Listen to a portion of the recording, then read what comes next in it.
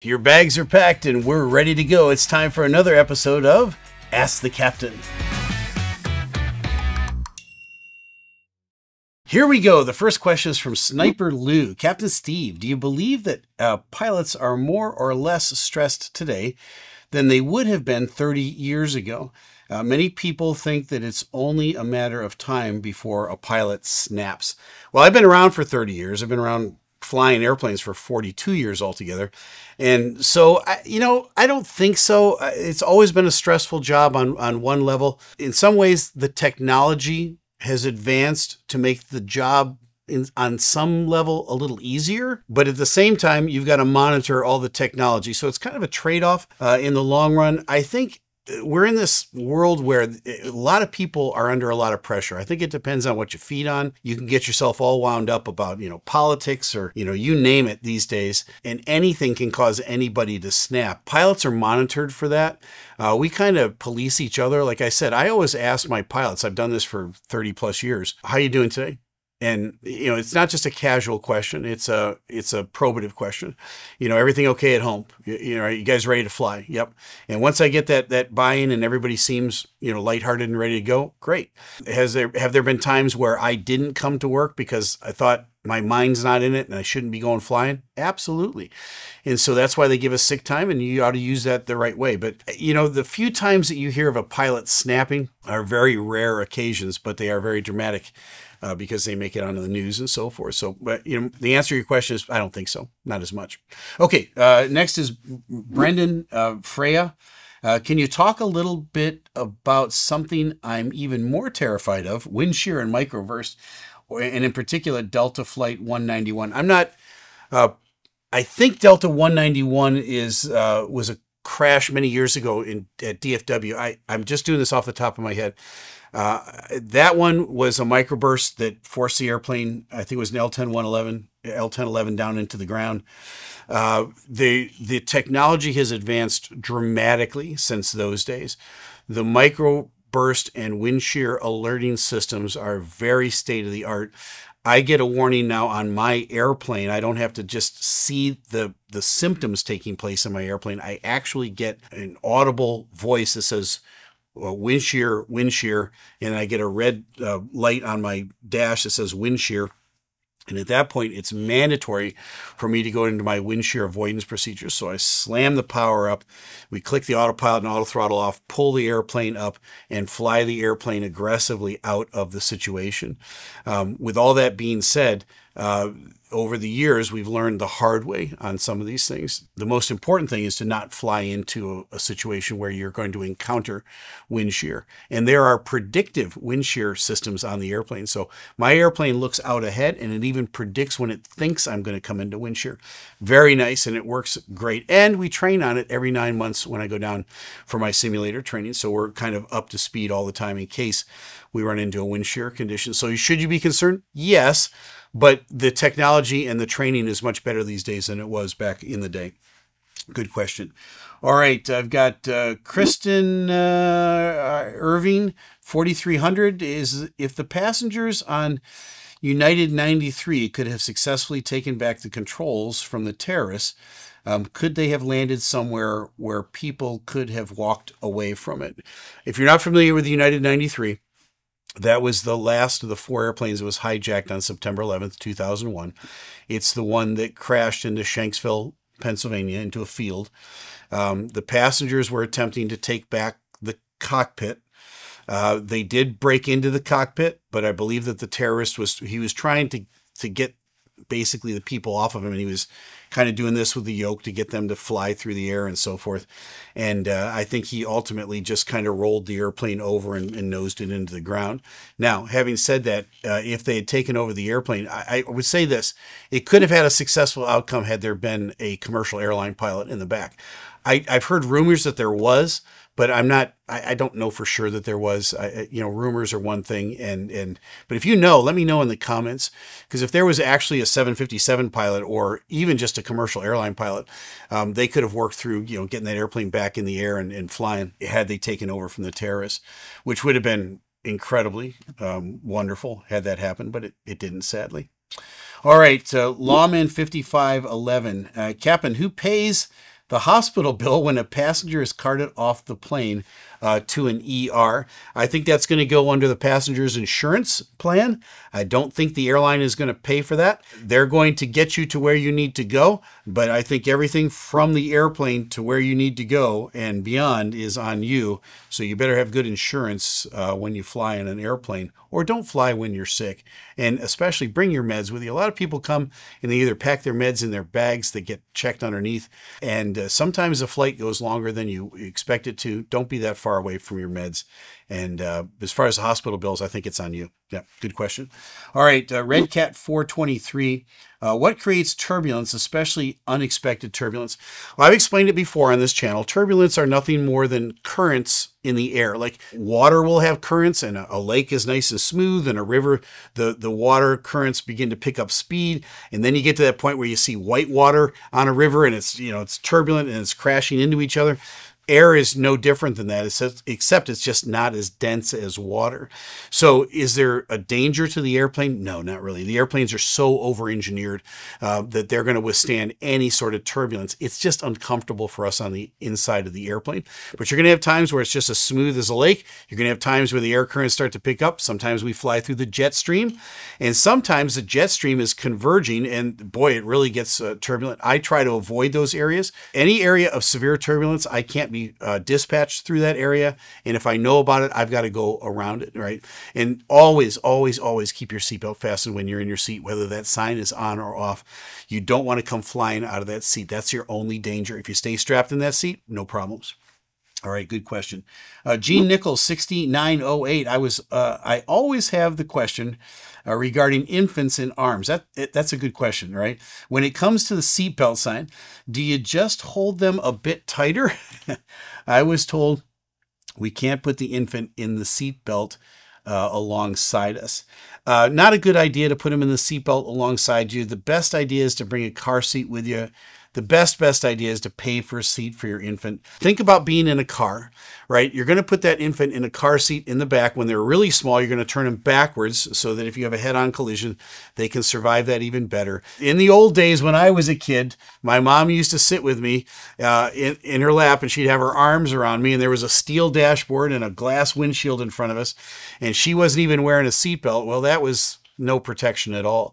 It's the same in an airplane. You might be strapped in, but if you're trying to hold on to your child and there's severe turbulence, you're probably not going to be able to hold on to that child. And in addition to that, you're not going to hold on like this the whole time. At some point, you're going to want to have a drink or do something. You're just not going to do that.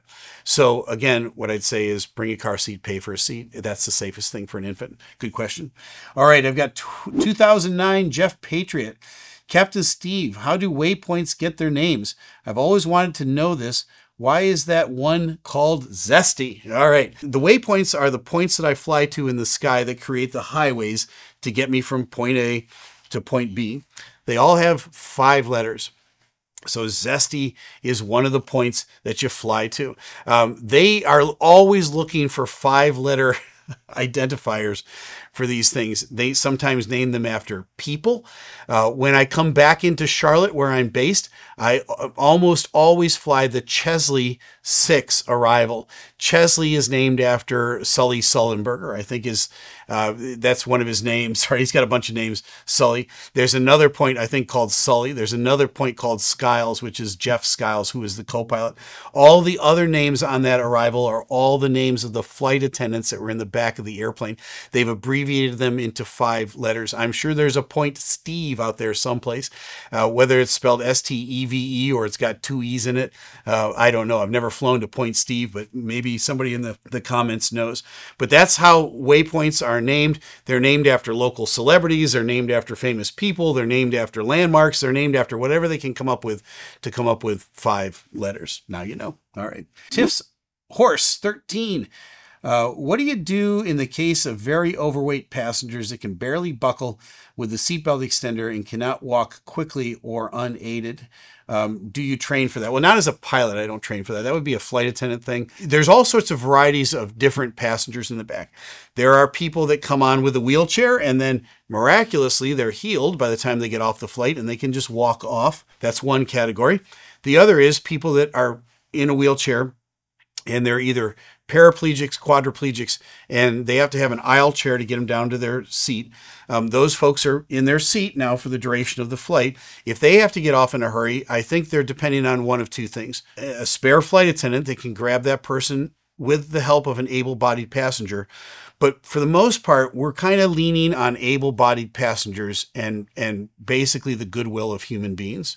And if you see somebody that's on an airplane and they can't get out of that seat, I certainly am going to grab them. I'm going to grab them under one arm and I'm going to grab somebody else and say, get them under the other arm and come on, let's go. Let's get out of here. And it might not be pretty, but we're going to get that person off the airplane. Same with the elderly. As far as overweight folks go, again, you know, the same principles would apply there to helping people get off an airplane in a timely manner. But is it an issue? I don't know. All right. Benny Duche, 2928. Why don't airplane seat belts have a shoulder strap? That's a good question. It wouldn't do much if you did. I have shoulder straps up in the front. I've got a 5-point restraint harness. I've got two here, and one that comes up in the middle. Kind of like a race car driver. They want to keep me strapped into my seat. With passengers in the back, I don't think it's going to make much of a difference. The basic reason that the seatbelt is there on your lap is to keep you from going straight up. The biggest danger is up here, the overhead. So if you hit real bad turbulence and you come flying out of your seat, the first thing that's going to hit is your head. That seatbelt keeps you safe from that. But as far as like a collision goes, I don't think a shoulder harness is going to do much for you. And it adds weight to the airplane. So those are, off the top of my head, the reasons I think they don't have them. Right? Good question. CJ McLean writes, I thought a heavy plane had to burn or dump fuel before landing. Why wasn't it done here? All right, I think you're watching a particular video. And so let me just answer the question in general. Why do some airplanes dump fuel and others don't dump fuel? It's subjective to the captain and what the captain wants to do. You can land an airplane overweight. Is it the best and most ideal? No. If the emergency you have is not that big a deal and you can spend some more time in the air and lower the weight of the aircraft, then it's better on the airframe. It makes for an easier landing. It's less likely that you're going to do any sort of damage to the airframe. And so some will take time and they will do that. For me, if I've lost an engine, I've got an engine failure and I'm down to one engine, I kind of don't want to mess around flying around any longer than I have to. I've got to get back to the airport. I've got to get the approach loaded in. I've got to get all my checklists done to make sure I don't create a secondary problem. But I'm probably not going to dump fuel. I'm probably going to land overweight. The other factor is this. You might be so heavy that the amount of runway that you need to come to a stop, you can't stop in that amount of runway at that airport that you're going to land in. Now you have to dump fuel. So you got to lighten the load of the airplane so that you shorten the effective distance of the runway for you to come to a full stop. So those are all factors that experienced pilots, and again, there's no substitute for experience, my friends. You can't train experience. You can't buy experience. Experience happens over time. And the fact that this country is forcing pilots out at age 65 at their most experienced level for no other reason than they have a birthday is just unthinkable to me. And again, you know, they need to hear from you, our folks in Congress, about that. All right. So having said that, good question. All right. The next one is Nard W. Hull, DC. Steve, why don't airlines make the seatbelts crazy neon colors to make it easier for flight attendants to do their checks? Well, you know what? That's a great idea. You should send that suggestion in to the airlines and see what they think about making the seatbelts crazy neon colors. I'm not sure how it's going to make their job much easier, but hey, that's a great suggestion. I love it. All right. Wanderlies, that's a bunch of letters. I can't even pronounce that. All right, here we go. Why does the yoke shake so much sometimes? Well, I don't know. If you're up in a cockpit and the yoke is shaking, that's there's a thing called a stick shaker, which could be called yoke shaker. That's when the airplane's about to stall. So if you get into an angle of attack with the airplane, that the wing, the air is being disrupted over the wings, the airplane will warn you about that before you stall. And the yoke that I'm holding on to, it'll actually shake like that. It's a mechanism that's put in place when I get to a certain airspeed and a certain airflow. It shakes the stick, so I know, hey, wait, I got a problem. It's like, kind of, wake up, buddy, right? And I instinctively want to nose the airplane over at that point because I need to get airflow back over those wings. So hopefully you've got the altitude to be able to do that, but that's what stick shaker is all about. I'm not sure that was your question, but that's why a yoke would shake. Anthony Walsh, 2196. Why does ARF, and that's Airport Rescue Firefighting Equipment, park so close to the landing zone rather than closer to the end of the runway, knowing that the plane will need the extra distance to stop? Well, it's kind of more of an art than a science of where they set up if there's an emergency airplane coming in. But let's say you've got a 10,000 foot runway. They're expecting an airplane to stop somewhere around the 6,000 to 7,000 foot level. If they go all the way to the end and the airplane stops in 4,000 feet, they've got to drive all the way down to meet you. If they park a little bit short and you go past them, they'll just get in behind you and follow you until you come to a full stop. So these guys have worked it out. The firefighters have worked it out over the years to get to the airplane the quickest. My guess is they're setting up so that they can get to you in the shortest distance possible. That's how I would do it. Fargo's now 994. One thing that always worries me about turbulence is being hurt by other people who don't fasten their seatbelts. Well, that's a legit concern. Is that something you actually that can actually happen, or am I just worrying needlessly? No, it could happen.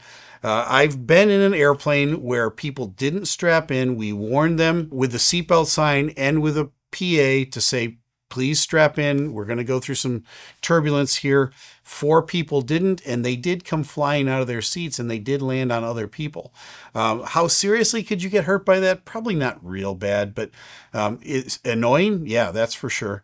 Could it be a minor injury? Yeah. And could it be unavoidable? Yeah. Keep your seatbelt fastened. That's the answer to that. Roman A817 writes, is there no longer a distinction between turbulence and chop? You know, that's a good question because I've been wondering that myself. Pilots will call and they'll report chop or they'll report turbulence. And I think there actually is a technical definition between the difference between chop and turbulence, but it's also subjective to how it feels to you in the airplane, whether you're going through like light chop, moderate chop, or you're going through light turbulence and moderate turbulence. I would say, to me, the more severe it is, I start to call it turbulence. The less severe it is, I call it chop. But I'm probably pretty bad at this. I'm probably pretty lazy. I probably interchange the two terms, and I shouldn't. But I've heard a lot of other pilots doing the same thing over the years. And basically, I listen for light, moderate, and severe. That's what I'm listening to. Whether they call it chop or turbulence. Severe, yeah, absolutely got to avoid it. Moderate, I want to know so I can maybe slow down a little bit or avoid that area. Light, you just have to deal with it and just fly through it. But that's a great question. So, folks, great questions this week. Absolutely wonderful questions. You made the cut this week, and you might make the cut next time if you put the right comment in on the next episode of Ask the Captain.